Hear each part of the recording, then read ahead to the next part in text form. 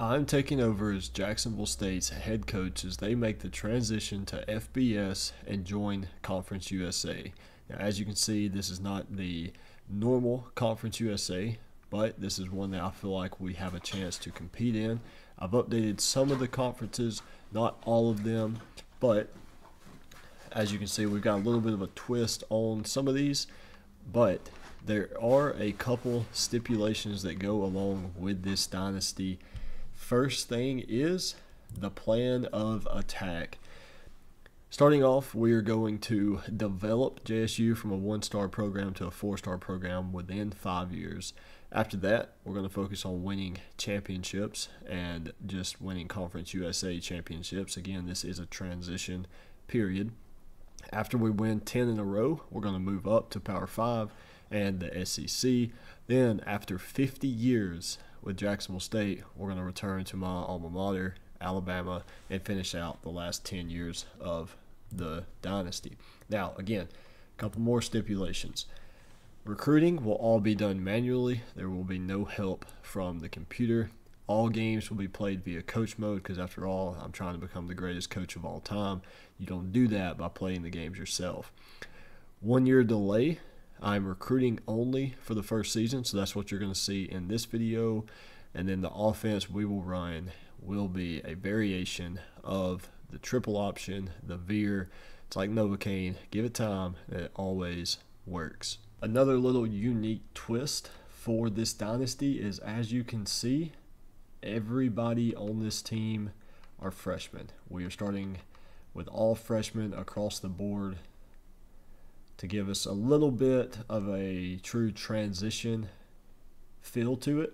So everyone will be freshmen to start out, which is going to allow us to do a little bit different approach to recruiting for the first 2 seasons. If you take a look at our recruiting board, we are targeting only 4- and 5-star guys, Spark 100 players at different positions.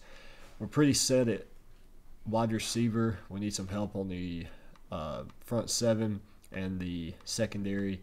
So that'll be the focus this year, and we'll see what we can come up with. Again, season 1 will be recruiting only, so we'll see what we can pull out of our hat. Through week number 5, we are currently sitting at 3-1 in the season. As you can see, we ranked 49th in points per game, 26th in rushing offense, 93rd in passing, 49th in total D, and 25th in pass defense. Turnover margin, we are completely even there.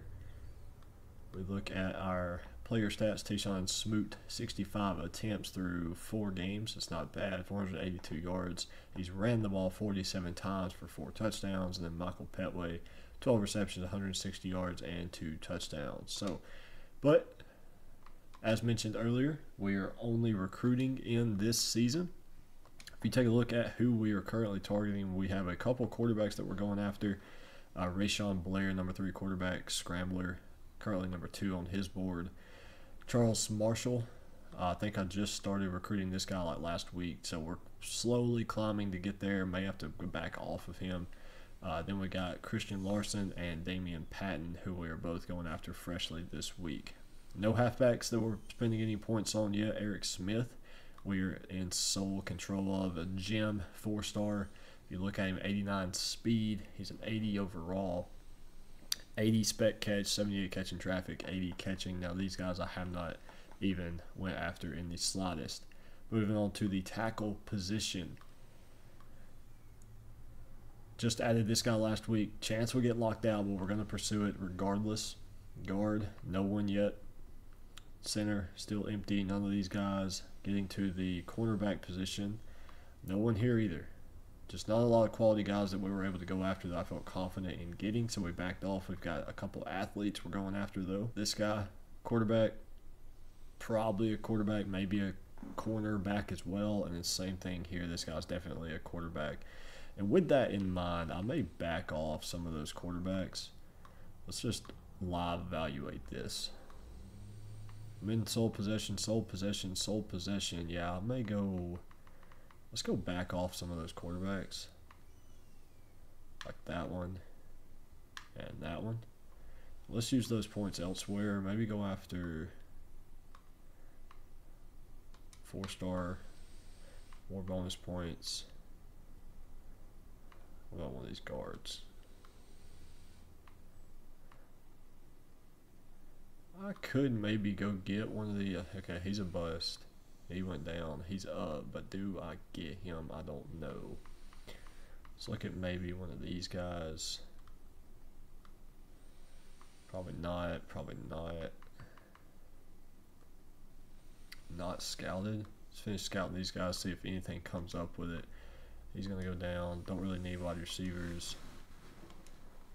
He's a bust. Don't think I'll be able to pull him. I guess I could go after Mr. Seth Childs here. We will do that, and then we will see you guys in 2 or 3 weeks with an update. We have our first commit, Colt Daniels, the number 20 athlete, 4-star out of West Virginia, 6 foot, 196 pounds, chose the Gamecocks over Penn State, Ohio State, Georgia, and Oklahoma.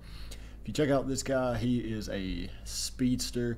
He is a 82 overall corner, give or take, with man coverage, zone coverage, play rec, and pursuit all pretty much high up there. Looks like he could also play a little receiver, maybe low 70 overall there.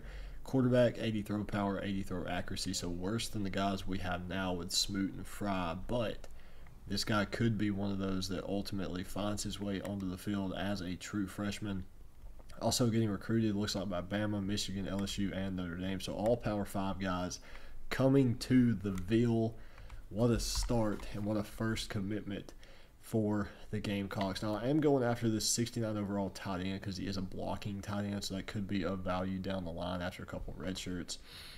We are commanding lead on a lot of these recruits. We're going to scroll through here. We have 69 overall Lionel Smith. 4-star, really the only reason I'm going after him. 73 overall wide receiver. We got 1,100 point lead there. 3,400 point lead with Damian Patton, number 11 quarterback, also a scrambler. Stephen Harris, I think this guy's a quarterback as well. He is, could be a little bit better than what I have now, so we will see there. Eric Smith, 80 overall wide receiver. He was a gem.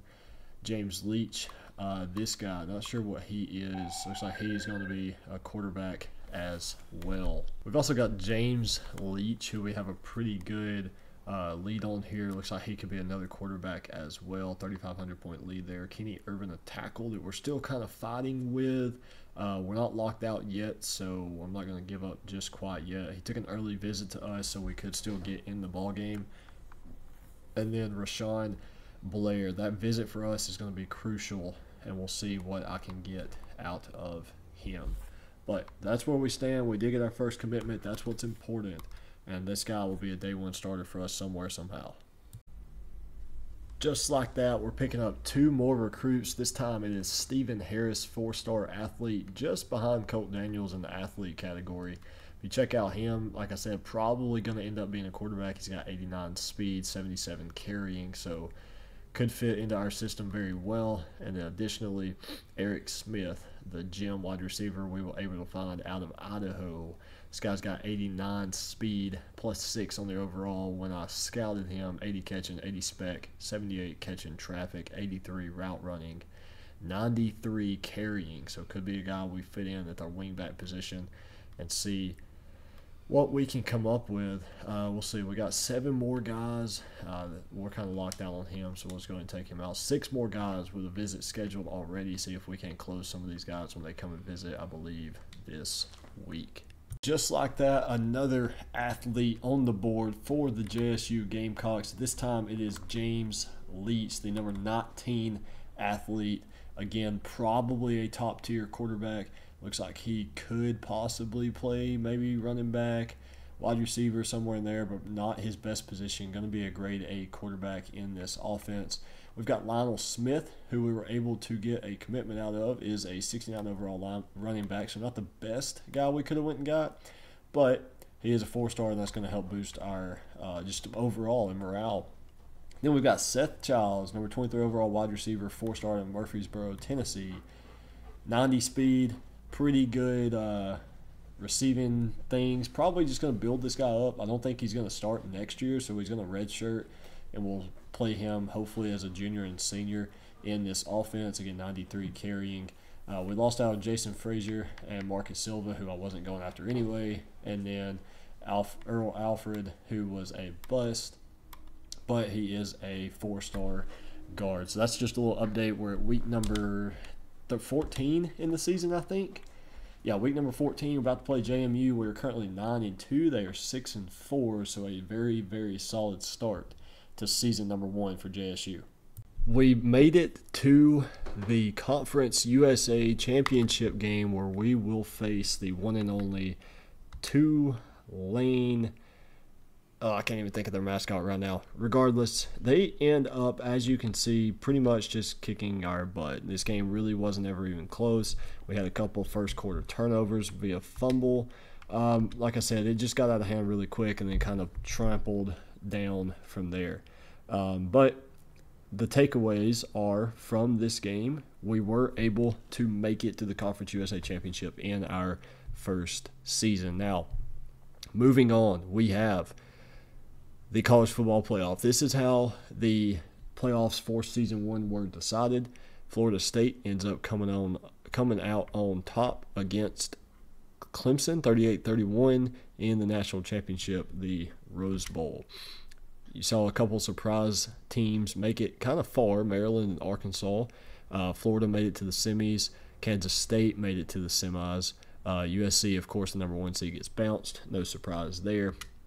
But regardless, what a start to the first season of Jacksonville State's football transition to the FBS. Now we're going to go ahead and take a look at what the recruiting cycle will look like. And with signing day finally here, you can take a look at our top class. We signed the number 17 class in the nation, 6 1-stars that will probably never even make the roster. We have Blair Miller, 4-star DN, another quarterback, wide receiver, athlete, halfback, athlete, wide receiver, center, and tight end. All those guys will stay on the roster. The other 6 1-stars probably will never make it. I don't imagine why they would. These other 11 or however many will. And ultimately, they are just going to be replacement guys for whoever I can find to replace. Keep in mind, this is a team of all freshmen. So when you take a look at our board, it looks pretty solid. None of those kickers didn't commit anywhere. I find that kind of weird. But regardless, there's our 79 overall D end. You've got 60 overall center. He won't see the field. 81 overall quarterback. 78 overall athlete, 78 overall athlete, 79 overall athlete, 80 overall wide receiver, 69 halfback, 73 wide receiver, 73 quarterback, and a 69 overall tight end from Union Springs, Alabama. What a solid first season for JSU. We're going to get ready for season 2. Be sure to hit that subscribe button, and I will see you guys soon.